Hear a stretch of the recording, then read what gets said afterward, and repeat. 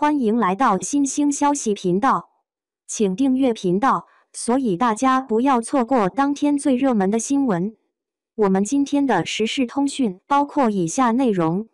考古赵丽颖最感谢的一部剧，首次出演真正意义的女主，演技大幅提升。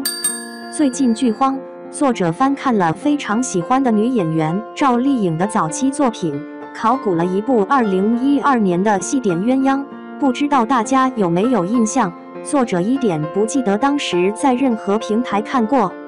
如今看到15集了，发现真是一部宝藏剧。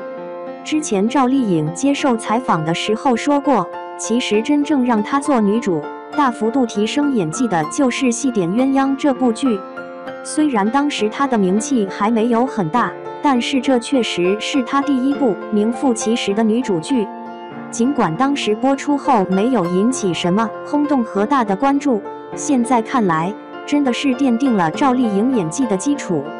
剧中赵丽颖饰演的苏焕是一个以丫鬟身份长大的大小姐，从小善于察言观色，也吃了很多苦，洗衣做饭什么样的脏活累活都干过。但因为从小富有正义感，跟姐妹中常常受欺负的苏焕关系特别好，经常保护她，为她出头。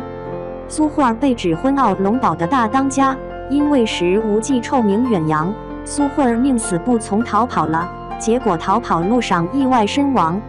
因为跟苏焕长相相似，赵丽颖饰演的杨一柳被父亲迷惑，并要求代替出嫁，结果意外造就了一番好的姻缘。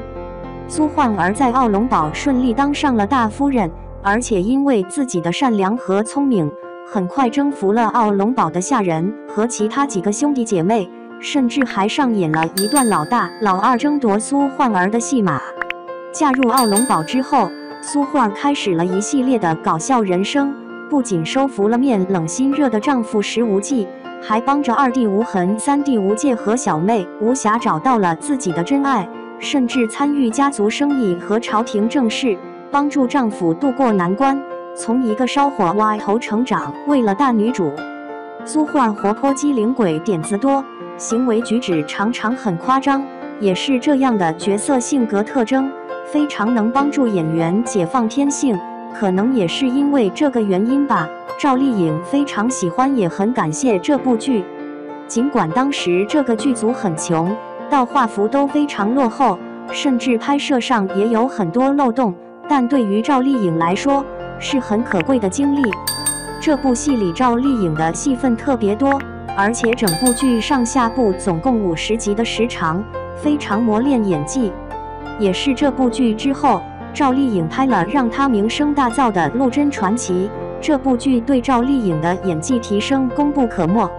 转眼间这部剧已经播出10年了，赵丽颖早已不再是那个无足轻重的小演员。2015年的《花千骨》播出后，直接晋升一线顶流，成为内娱女演员望尘莫及的 top。不过这也都是她厚积薄发，从小角色做起，一点点磨练出来的演技。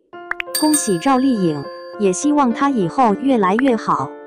也推荐大家去看看这部剧，很精彩。